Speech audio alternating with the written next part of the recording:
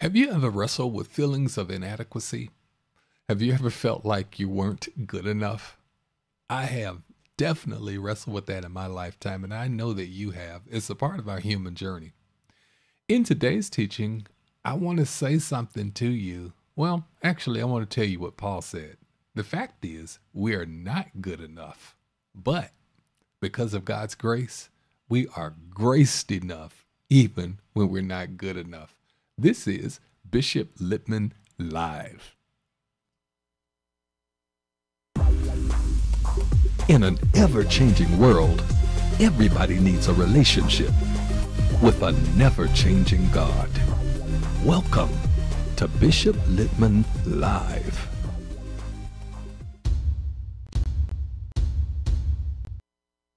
Welcome to another episode of Bishop Litman Live. If this is your first time viewing us, welcome aboard. And we want you to subscribe, to like, comment, and share, and be a part of the Bishop Litman Live family. By all means, to those of you who are already part of the family, welcome to another episode. It's always wonderful to share God's truths with you. Well, how many times have you felt inadequate, like you weren't good enough?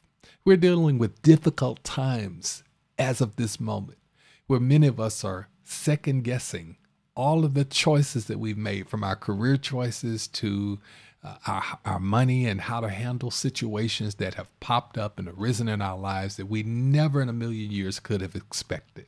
And that can sometimes leave you feeling like you're not good enough, you're not smart enough, that you have maybe even wasted years in your life trying to juggle and balance life to just figure out one day to the next. And for many people, that is a very true reality right now. The Apostle Paul sort of deals with this. In our last episode, we talked about Paul's assessment of things and how he placed the value of the king above the things. Paul went through his accolades and the myriad of achievements and accomplishments that he had made as a Jew among Jews. I mean, he was in the top echelon of his entire faith community, religious community, and business community. Yet Paul says, I count all those things as nothing compared to knowing Jesus.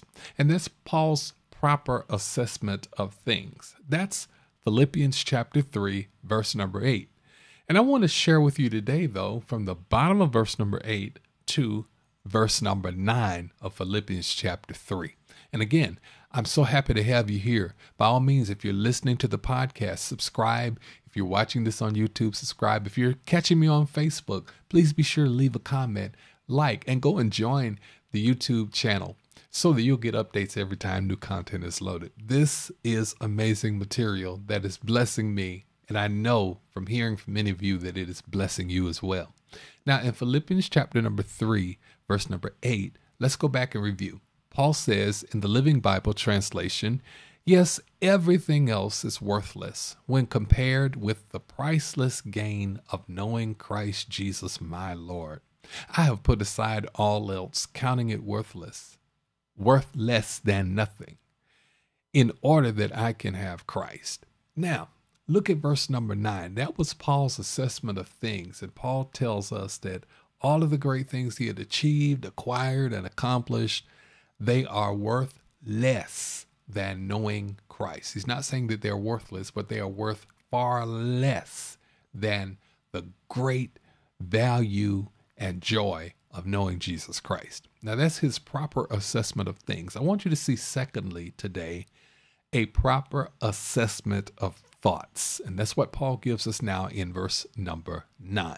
Let me pick up at the bottom of Philippians 3, verse number 8.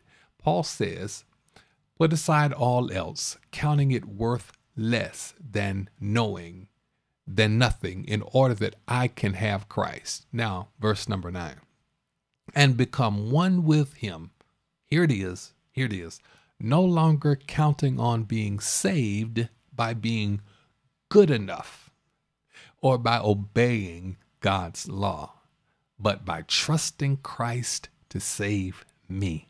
For God's way of making us right with himself depends on faith, counting on Christ alone. And verse 9 is just amazing for so many reasons. Because Paul says there, I want to become one with Christ, and here's how I'm doing it.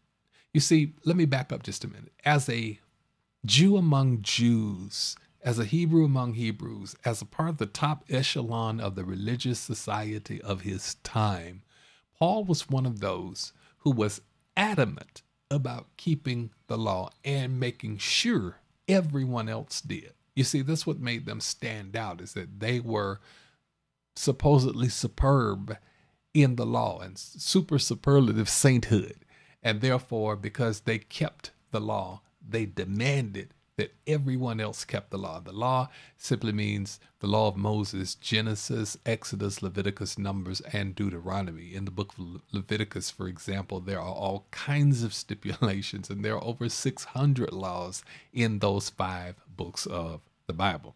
And so Paul helps us to understand that keeping the law and all of that was his daily routine. In fact, that was not only his ambition, it was his source of pride, because it brought him tremendous clout in the religious community. But he says all of that is no longer of value to me as it relates to knowing Jesus. Now, he says in verse number 9, no longer counting on, this is the key word, no longer counting on being saved by being good enough. Now, here's what Paul is saying.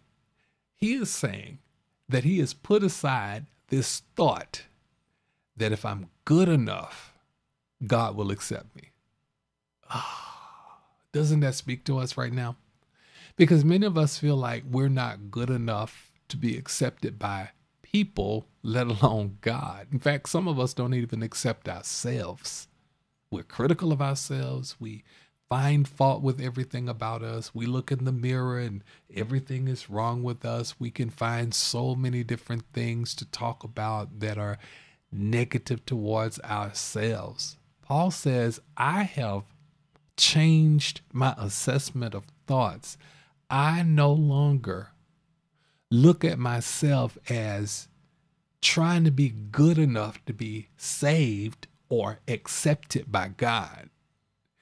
And what we need to understand is that we should have a proper assessment of thoughts, that our thoughts have to be brought under control. Maybe you went through something in your life where you felt rejected or somehow manipulated, or maybe you've even gone through an even worse situation of divorce, or perhaps you've gone through molestation or some type of sibling things that you don't even want to talk about, and it left you stained mentally and spiritually. Maybe you had a child and your family ridiculed you because your child was born out of wedlock, or maybe again you've gone through divorce or 2 or 3 marriages and you feel that you're really not accepted. Now, we can put on a good front and pretend very well, but on the inside, it lies the truth. And we often see ourselves anticipate that people see us the way we see ourselves, especially that part that we don't talk about. And so we can feel as if we are not good enough for God, good enough for people, good enough to be loved, good enough to be accepted. But Paul says, I have a proper assessment of thoughts now, post Christ, because I no longer depend on those things of my past to make me good enough for God. So let me give you some subpoints under point number 2. First of all, number 1, Paul gives us his proper assessment of things in Philippians 3:8. And then in Philippians 3:8, the last part of the verse, going into verse number 9, Paul gives us a proper assessment of thoughts, a proper assessment of things in verse 8, a proper assessment of thoughts in verse number 9. And here is the first thought that I want you to get today. My behavior is not what made me acceptable to God. My behavior is not what made me acceptable to God. Now, Paul begins verse number 9 by saying, I'm no longer counting on being saved by being good enough. Now, what is Paul saying here? He's saying that he once thought that if he did everything right, if he did everything properly, if he did everything according to 600 laws that are found between Genesis and Deuteronomy, God would accept him. That if he brought lambs and all of that and burnt offerings and brought all of that to a priest for the priest to absolve his sin, God would accept him. That if he joined the Lions Club and became part of this fraternity and that society, God would accept him. Now Paul says, I realize that I need to have a proper assessment of my thought life because my behavior is not what made me acceptable to God. That is to say that me dotting every I and crossing every T is not what made me acceptable to God. You know why? Why that is true and why that is powerful is the fact that if our behavior is what made us acceptable to God, then what happens when our behavior doesn't look like the Savior? And see, that's why you cannot just extract a verse and make a doctrine out of it, because then if you were to do it that way and think of it only in those terms, then that means that salvation can be lost and gained based upon your behavior. It means that God's love is fluid. God's love may not last long enough for you to say, I'm sorry. It paints the image and the picture of a God who is sometimey and somewhat psychotic, that he loves me today, but I messed up and made a mistake. It's all gone. Paul needs us to understand, I need you to understand, that your behavior is not what made you acceptable to God. God looks way beyond our behavior. In fact, before we were born, he sent his son Jesus to die on Calvary's cross. So his love for us is not based on our behavior. Let's look at the second thing that Paul teaches us, and that is my busyness, not business, but busyness is not what made me acceptable to God. Where do you see that? Well, keep looking at verse number 9. He says, number 1, and become one with him, no longer counting on being saved by being good enough. So that's my behavior. Here it is. Or by obeying God's law. Now, when Paul talks about obeying God's law, he is not saying that we should not obey God in order to make God happy. What he is saying is that we don't behave in order to be saved. We behave because we have been saved. And when Paul talks about obeying God's law, he's talking about as one of those Pharisaic Jews, one of those legalistic kind of people, because every day was about enforcing God's code. And every day was about reminding people, you're going to hell because you didn't do right. You went to the movies, you know? And he was busy going about trying to make sure other folk were doing what they were supposed to do. That's what he's talking about. We can be so busy doing church work that we actually neglect the work of the church. You see, Paul was religious, but not right. He was religious, but not truly righteous. And he was working hard every day, trying to please the God of the Old Testament.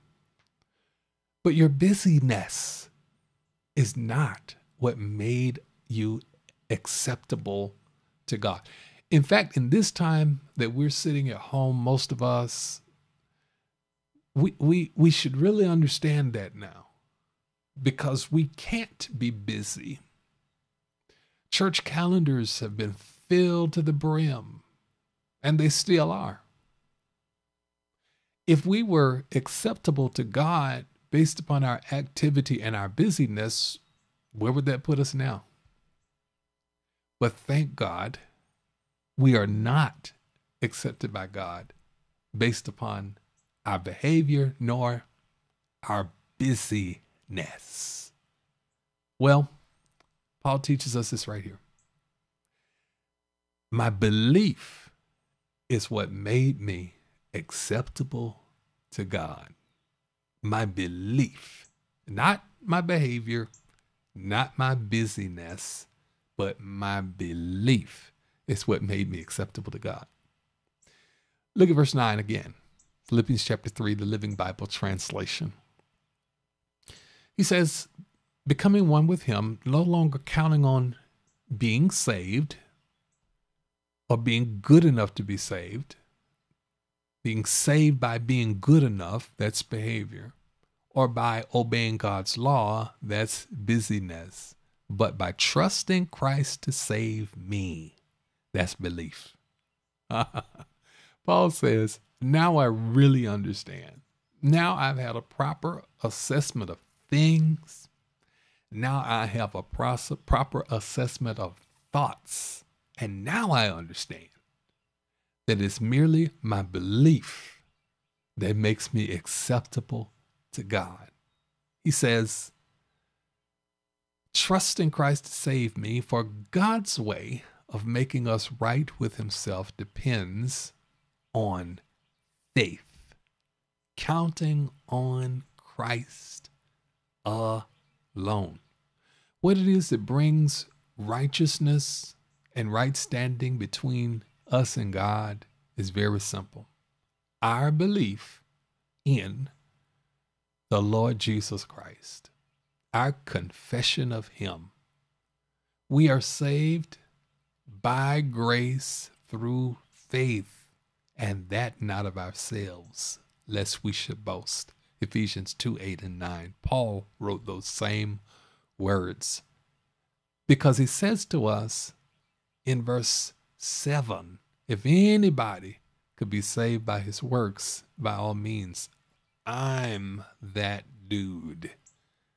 But it's not by busy lifestyles, program after program, event after event, white suit after black suit.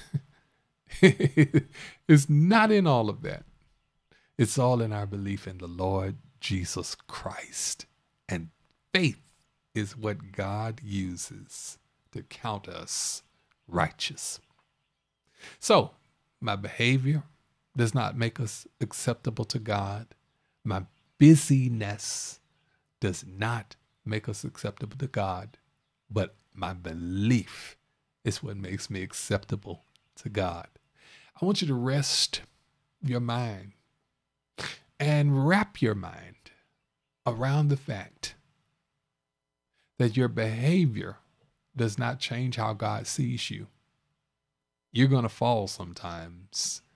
You're going to make some mistakes. You're going to make some boo-boos, but he still loves you the same. And all your mistakes are just a part of your story. It's fabric woven into your beautiful, rich story. All of the things that you've done wrong, God does not hold that against you. And don't feel like that you have to be doing something every single moment and speaking in tongues at least 8 hours a day for God to accept you. He loves you as you are. And he sees the good in you because you're his child. He sees the God in you. Your belief in Jesus, your faith in his death, burial, resurrection, your acceptance of him as your Savior, your repentance of your sin is what makes you acceptable to God. Last thing, and I'm closing. Even if you're not acceptable to people, understand this. As long as you have the acceptance of God, nothing and no one else matters. You know why? Your destiny is not in the hands of men, it's in the hands of God. I want to pray with you right now. Father, I thank you so much for my friends who are viewing or listening to this episode. God, help us to get past our mistakes. Help us to get past how we see ourselves and even how others may see us, and allow us to see ourselves through the eyes of grace, to see ourselves as you do, as forgiven, as worthwhile, as lovable, as acceptable, as holy, through the blood of Jesus, our Christ. And God, forgive us for all of our past, and help us to forgive ourselves for our mistakes, to walk free from the penalty of our own judgment and the penalty of our own mistakes and past and thoughts about ourselves. Help us to see ourselves as we are, which is accepted by you because of your Son, Jesus Christ. And we thank you now. In Jesus' name, amen. Hey friends, I love sharing these teachings with you. If you're interested in joining my e-class, I'd love to have you as a part of it. It's very simple, very quick. Just simply send an email to clearstudies@gmail.com. clearstudies@gmail.com. And you don't have to put a long message. Just say, sign me up, or include me, or whatever you want to say will be fine. Also, if you have a prayer request and you'd like for me to pray with you and pray for you, I'd be happy to do that. Simply send an email to prayerwithbishop@gmail.com. Again, prayerwithbishop@gmail.com. Well, the Lord bless and keep you. Remember, you are favored, you are accepted, you are worth the love that God gives to you, and God will never stop loving you. Remember, your behavior and your busyness don't make you acceptable to God, but your belief alone does, because God uses your faith to perfect you. You're great, you're special, you're wonderful in the eyes of the Lord. You are the redeemed of God. I love you, and God does as well. I look forward to sharing with you next time on Bishop Litman Live.